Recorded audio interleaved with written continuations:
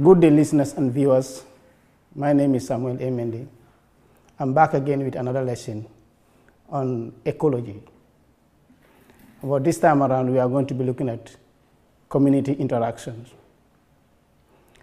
Before we go into community interaction, I think it's good we go back and look at and revise or recap what we have done in the last lesson on ecology.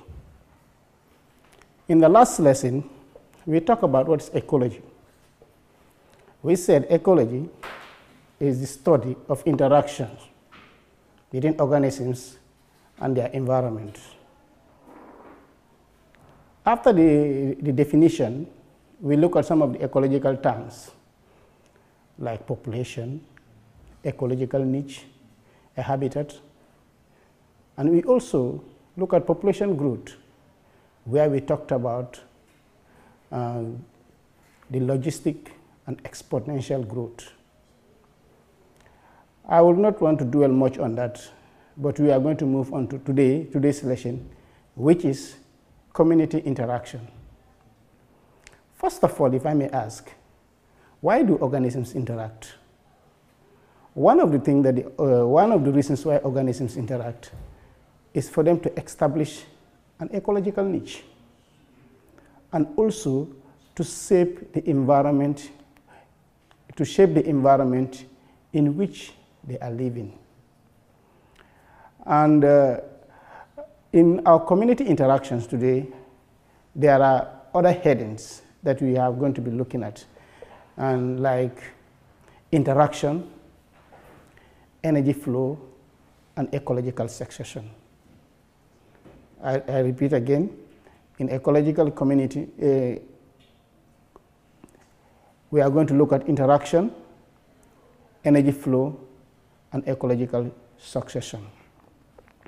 First of all, we said, why do organisms interact? They interact in order to establish an ecological niche and also to shape the environment or the ecosystem in which they live. And in ecological interactions, we are going to look at the feed relationship that occurs in an ecosystem or in an ecology. One of these feed relationships, we are going to talk about competition. We also talk about predation and symbiosis. Symbiosis is divided into three, which is mutualism, commensalism, and parasitism. These are feeding relationships that occurs or that takes place in community interaction. Looking at this slide, what can we see? We are seeing trees, tall ones and short ones. And here, what is happening in this habitat or this community? The tall trees and the short trees, they are competing. And when you talk about competition, when organisms try to establish resources, or when they try to compete for resources in the same place and at the same time, competitions always occur. Like most of the time you look at like two bulls cannot drink in the same trough or in the same bucket at the same time. Most of the time they compete, and the one that is stronger will always overpower the one that is weak. So that's what we call they are competing. Let's come back to this slide. We are looking at these trees. Some are tall and some are short. What are the things that they are competing with? They're competing for. If you look at it, if you look at the slide properly, you realize that they are competing. One of the major resources they are competing is for light. The tall trees, they overpowered the short one. That means the short ones, before they are exposed to the light, the tall trees, the leaves, they are spread evenly. So the short ones do not have access to too much light. We said the ability to compete for resources is dependent upon whether an organism has that adaptation that enable it to compete. And when you talk about adaptation, we said it's ability of an organism to live in a particular environment and survive, provided that another organism different from it cannot do so in that environment. I just want to digress a little concerning this adaptation.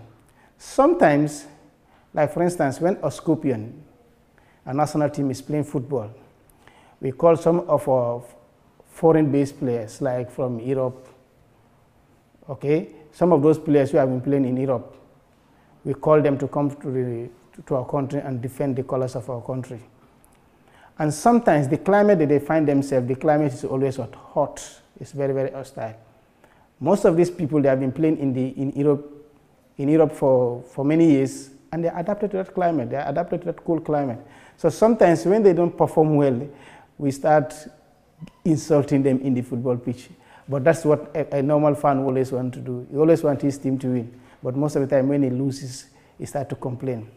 But let's come back to our lesson. Adaptation, because the organism has the ability to survive and to do life activities in that environment.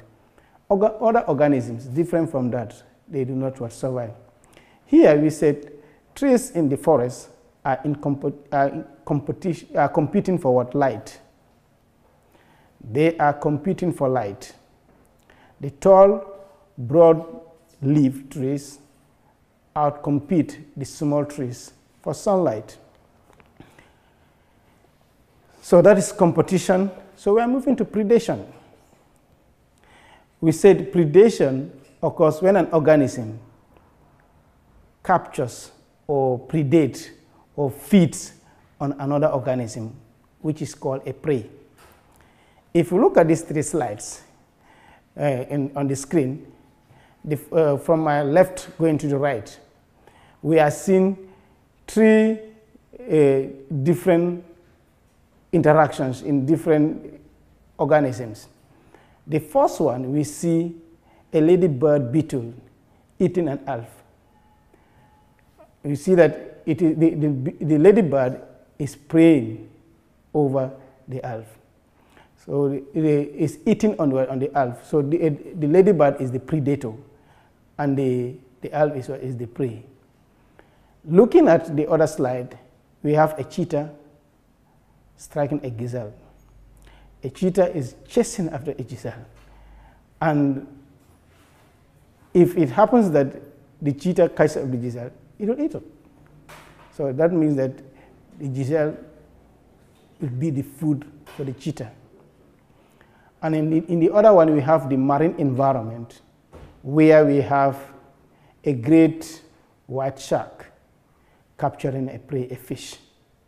So these are the different examples of predation. During predation, organisms, they have the ability to hide. Okay, the organisms have to hide from the prey, and the prey has the ability to hide from what? From the predator, and also the predator also has the techniques how it can catch the prey. So that's what it was. So now predation is a driving factor that can lead to co-evolution. It can lead an organism to run away from that environment because it is found ways in which it can run away from the predator. And as it's running away from the predator, it is gradually leaving that environment. And also, the prey also is also taking some tactical skills. It's trying to use some of the skills in order to catch up with its prey. This is what we can see in the slide here. So we move on to the other feeding relationships in an ecosystem. We talk about symbiosis. When you say symbiosis, it means organisms living together. And in a symbiosis relationship, sometimes some organisms benefit, sometimes they do not benefit. Okay? So here, when you say a symbiosis relationship, it could be two organisms living together. You say when two species live closely together, they are said to be in a form of a symbiosis relationship. Looking at the slides here, we have three different relationships. We have mutualism, commensalism, and parasitism. These are the feeding relationships that we are going to be talking in our subsequent slides. If we look at this one, the mutualism, what can we see on the slide? We can see a flower and a bird, or we can say you can even use an insect there. And what is the bird doing there? The bird, it is feeding on the nectar of the flower, and as it is feeding, it is also doing the same thing by what? Transporting pollen grains. Okay, transferring pollen grains. So, and when it transfers pollen grains, it's able to fertilize the flower. It says in mutualism, both species benefit from relationships. And examples of a mutualistic relationship, we said a hummingbird, an insect, and a flower, a hummingbird / insect or a flower. The flower provides the hummingbird insect with nectar, and the hummingbird helps the flower produce by transporting the pollen from one flower to the other. So now in a mutualistic relationship, it's a win-win situation. This one is not dependent on this one. They are all winning. They are all benefiting. But in other relationships, some organisms benefit, whereas others do not benefit. But in a mutualistic relationship, it's a win-win situation. I win, you win. So you benefit, I benefit. So that is a fair deal. So another examples of a mutualistic relationship we talk about, a leech is made up of two organisms, namely green algae and fungus. So now one thing that we can see here, the green algae benefit from the fungus by what is it encloses it and protects the algae, and also it protects it from what? Physical injury, and during what? Dryness. When the place is dry, the fungus protects the algae, and also the algae also provide water for the fungus. But the fungus benefit by some of the food manufactured by the algae. That's what the fungus does. It benefits from the food that is manufactured. Another example of a mutualistic relationship, we said nitrogen-fixing bacteria in root nodules of leguminous plants. If we look at what are leguminous plants, first of all, we said these are plants that adds of what? Nutrients, nitrogen to the soil. And what are some of those examples of those leguminous plants? We talk about beans, groundnut. These are examples of leguminous plants. They have a bacteria, the bacterium that is found in this leguminous plant is called the Rhizobium leguminosarium.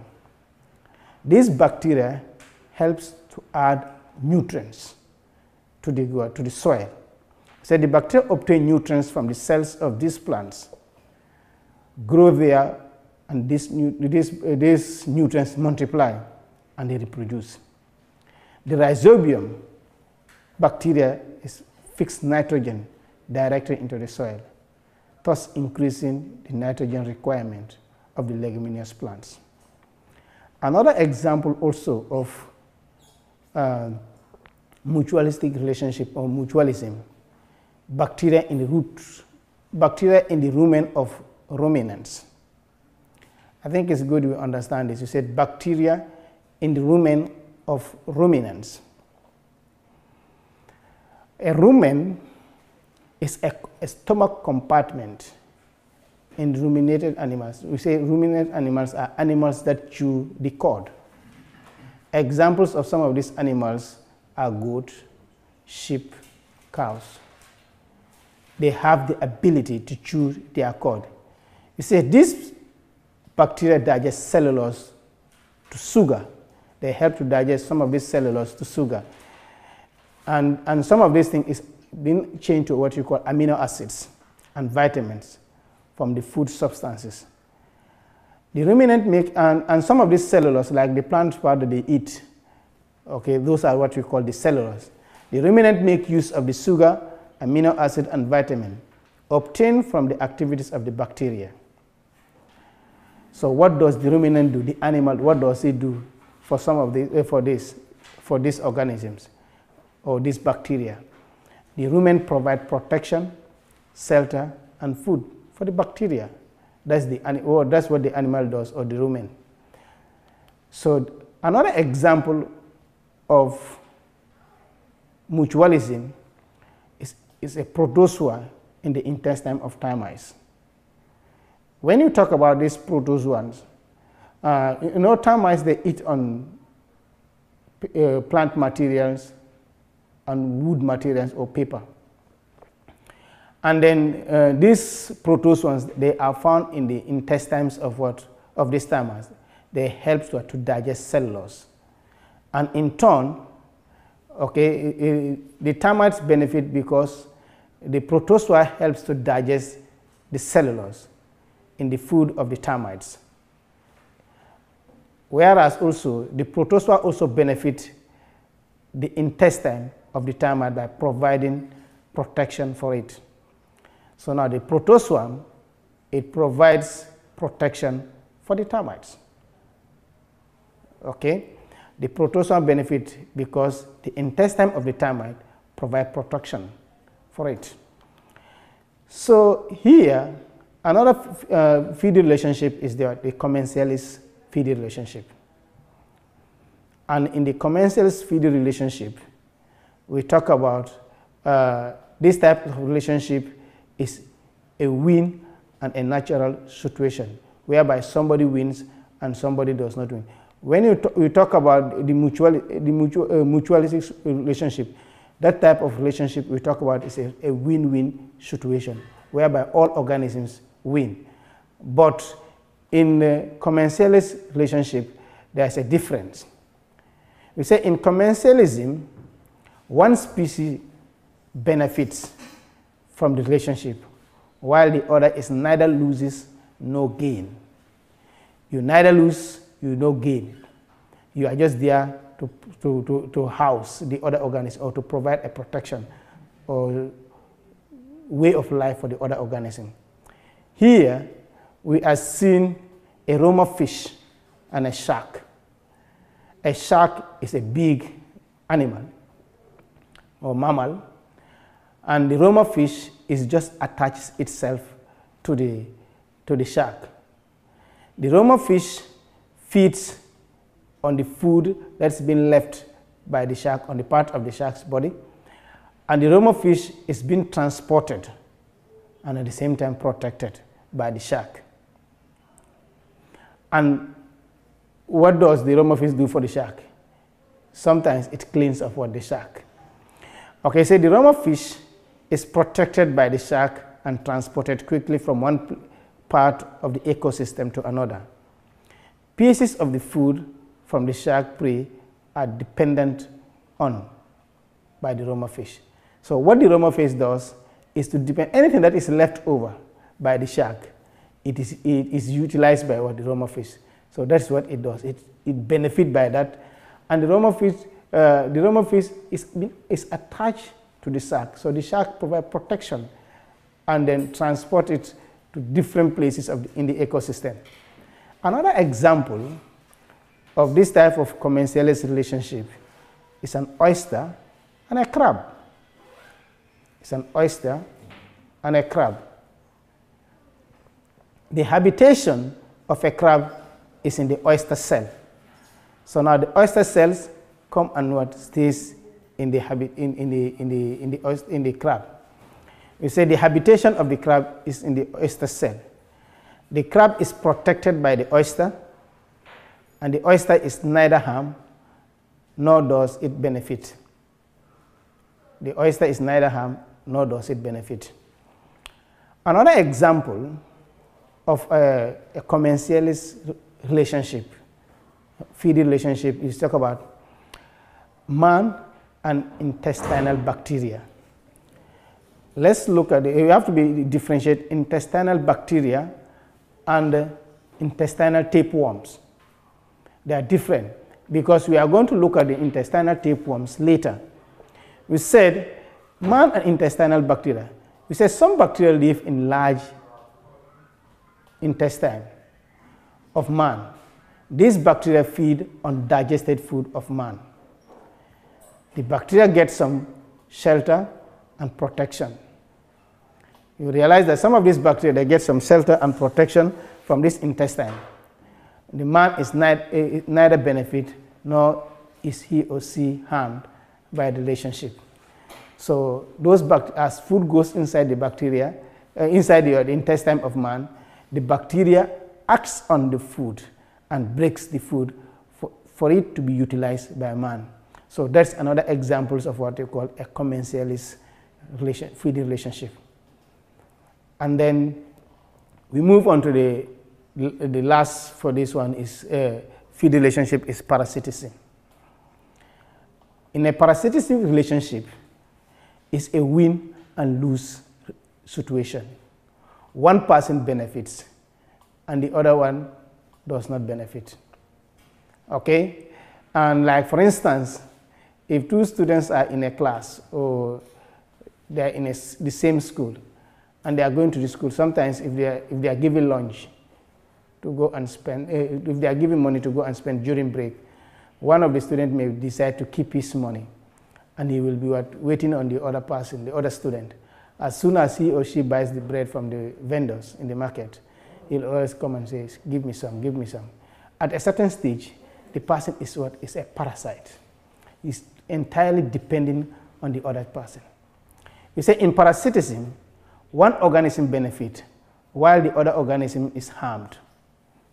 He harmed the other because all the food nutrients is being taken by, which is supposed to be utilized by that organism.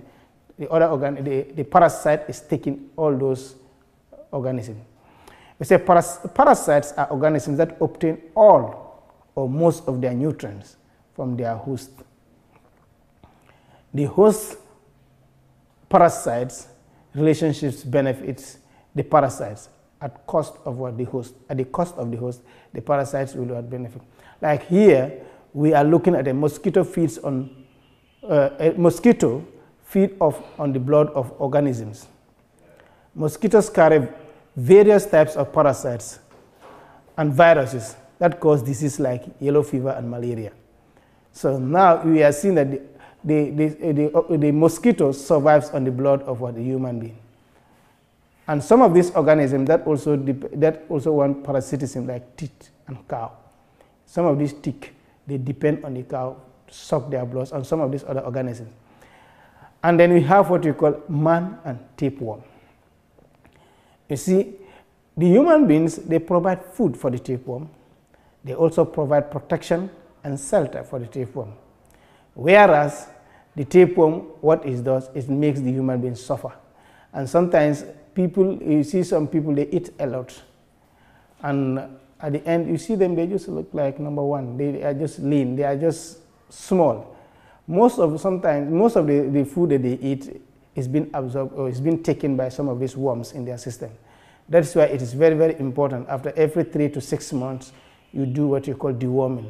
So that if in case worms are in your system, they can be easily flushed out.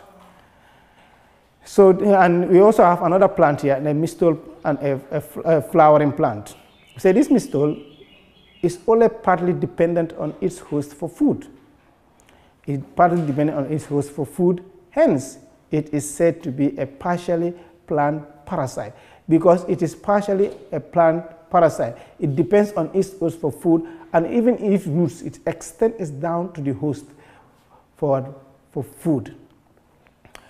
And these are another example of plants. This one we said is Acacian filiformis. It's a thin thread-like stem, which normally curls around the stem of the host. sometimes if you go around the bush, you see some of these plants, they coil around the host. And what do they do?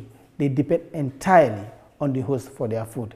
They extend their root. It says curves around the stems of the root of the host. At interval, sends suckers, because some of these plants, they send some of their suckers, like the tapeworm. You know, its head is full of some suckers. So now it sends of its suckers down to the host, and it takes up the nutrients entirely from the host.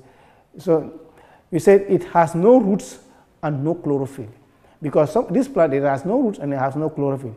It will not be able to make its own food.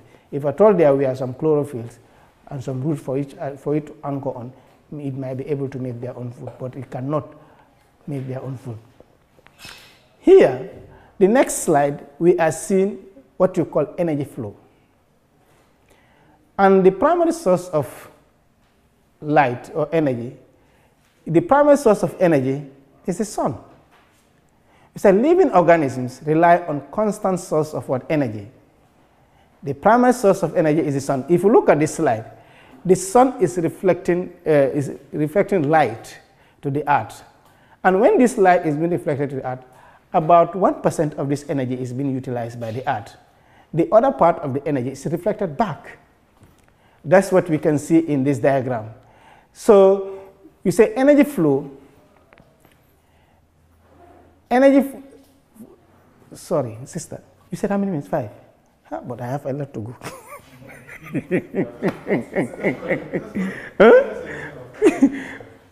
Okay. Okay, I'll continue. You say energy flow.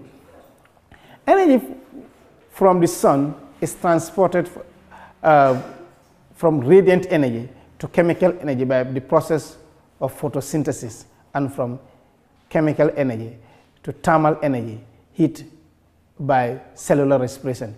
If you are looking at this slide, what we can see here is the cow is feeding on the ground, and some of what is feeding some grass, is eating some grasses, and then the animal breaks down the sugar molecules. The sugar molecules that is found on the ground is being absorbed by the animal. So now when the animal eats of these plants, the food is now moved, is released. The animal also releases what we call carbon dioxide. So the carbon dioxide goes to the atmosphere, and that carbon dioxide is being utilized by the plant, and the plants will also use it during the process of what we call photosynthesis. And in photosynthesis, the plants break down, uses carbon dioxide and water to release oxygen, and the oxygen is now being taken by the plants again for it to. So what we can see is in a form of a circle. Oxygen is released, carbon dioxide is released by the cow, is used by the plant. The carbon dioxide is used by the plant, and the same time again, the plant also releases oxygen for the animal to be utilized. So this what you're talking about is energy flow. Energy is being transferred in a form of a circle. Energy from the sun is transported or transformed from radiant energy to chemical energy by a process of photosynthesis, and from chemical energy to thermal energy, heat by cellular respiration. So this equation that we are seeing is energy flow. So like during the process of photosynthesis, carbon dioxide, these are the raw materials of photosynthesis, carbon dioxide and water. In the presence of light, it will give us glucose and oxygen, which is the byproduct of photosynthesis. And also, we talk about cellular respiration. The cellular respiration, this one takes place in the cells of an organism. We say the use, like during respiration, that's what you call cellular respiration. So now, what they use is what? Glucose, that is sugar, is broken down to release energy. And that energy is in the form of ATP molecules. And then we move on to what you call the autotrophs. We say autotrophs, these are organisms or plants that make their own food. So that's why we say auto means self, and troph means nourish. They are able to self-nourish themselves. Okay, they are able to nourish themselves. This is what you call. And here, from the diagram, we can see light coming from what? From the sun, and they strike the leaf. And then here, the arrow, one is going up and the other one is going down. The one that is going up, that means that carbon dioxide is being utilized by the leaf of the plant, and oxygen is being released out. It's not needed there. And you also have what you call photosynthetic bacteria. Some of these bacteria, they contain chlorophyll, and you have what you call the chemoautotrophs. They obtain energy from inorganic chemicals and do not contain chloroplast. And then you said heterotrophs. Heterotrophs are organisms. They depend entirely on other organisms for their food. Like what we are seeing in these two slides, we are seeing a lion is eating about a dead animal, and this other animal is also feeding here. They are entirely dependent on other organisms for their food. We say organisms that rely on other organisms for food and energy are called heterotrophs. So here we had seen the different forms of what heterotrophs organisms. We say there are several types of heterotrophs. Herbivorous. We say these are like a cow is a herbivore. It depends on plant entirely for their food. And omnivorous. Okay, we see this one eats plants and animals. A carnivore, it eats purely animals. A detritus, this organism, they feed on plants and dead animals or other parts of what? Animals. And then decomposers, they break down organic matter. Anything that dies, it is broken down. So now we move on to what you call a food chain. We say, when you talk about a food chain, we are talking about a feeding relationships. Okay? We said a food chain, the sequential flow of energy from one trophic level to another, from a primary producer to a tertiary consumer, through eating and being eaten. So these are examples of a food chain. So like for instance, we have what you call the sun. The sun is the primary source of what? Light, okay, of energy. And then in the sun, you have what you call grasses. So these grasses are the producers. And then it moved to what? To grasshoppers. And then from grasshoppers to snakes. And then snake, we have a hawk which we call a tertiary consumer. And then from there, you can, when this hawk also dies, it decomposes, and it decomposed by some of this fungus, and it goes back to the grass. So this is what you're talking about, a food chain. Okay? From a food chain, we have what we call a food web. We said a food web is a complex feeding relationship in which some organisms may be part of more than one food chain, or a network of organisms in an ecosystem which directly or indirectly depend on each other for food. So this is what you're talking about. It's a feeding relationship which organisms, they depend directly or indirectly. And this feeding relationship is a complex one. That means you are bringing more than two organisms together, or three organisms benefiting from one organism at the same time. So these are examples of a food web. It's a complex feeding relationships that occurs, okay, at a different. So now here we are just looking at a feeding relationship to sum up what we have discussed. We said the ultimate source of energy for most living organisms is the sun. Green plants are able to trap energy from the sun and use it to convert carbon dioxide and water into food, okay, into food in the form of what? Sugar, in a process known as photosynthesis. Plants are said to make their own food and are called producers. Animals all depend either directly or indirectly on green plants for their food and are therefore known as consumers. And then we have herbivores, which feed directly on plants and are known as primary consumers. Carnivores, which feed on other animals, are known as secondary consumers. A simple food chain shows how energy is transferred from the sun to living organisms. The carnivorous at the end of the food chain is known as a top carnivore or a tertiary consumer. Most animals eat more than kind of food. And so in an ecosystem, food chain connect to form of what? A food web.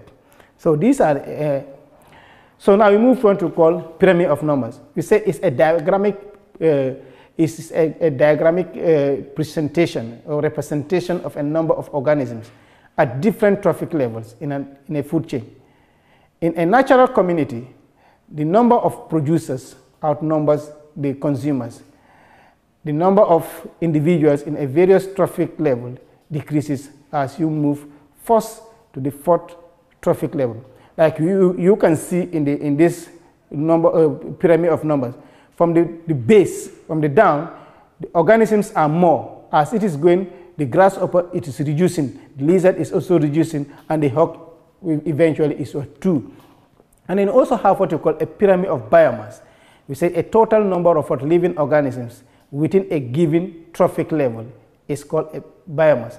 So like what you look at the pyramid of numbers and the pyramid of biomass, the level they are reducing. As the organisms are going, as one trophic level to another, the organisms are all reducing. So these are examples of a food pyramid. And pyramid of energy. Before I make a leave of you, I will leave you with this assignment. So this assignment, there are some questions that we need to answer in the next. It says, when there are no enough resources for all the organisms in a community, what is the result? Question number 1. Question number 2, tapeworms live in the intestines of mammals and steal nutrients from them. This is an example of what type of community interaction lead to co-evolution. Number 4, relationship in which one organism is helped and another organism is neither helped nor hurt is called. E. coli live in the human colony where they absorb nutrients and produce vitamin K and sodium that benefit the host. This is an example of the remaining questions are radiant energy from the sun can be directly used as an energy source by all organisms. Number 7, all autotrophs obtain energy from the sun via photosynthesis. Number 8, a food chain shows one pathway of energy in a community, while a food web shows all pathways of energy in a community. These ones you have to write whether it is true or false. From question 6, 7, and 8, you have to write whether the question is true or whether the question is false. Question number 9, explain what happens during energy flow in a food chain. These are the questions that I'm leaving with you for your assignment. So please, I hope you do it. The next class, we are going to start with the assignment, and then we will go to the next lesson. I was your presenter and a teacher, Mr. Samuel A. Mende. Thank you and have a good day.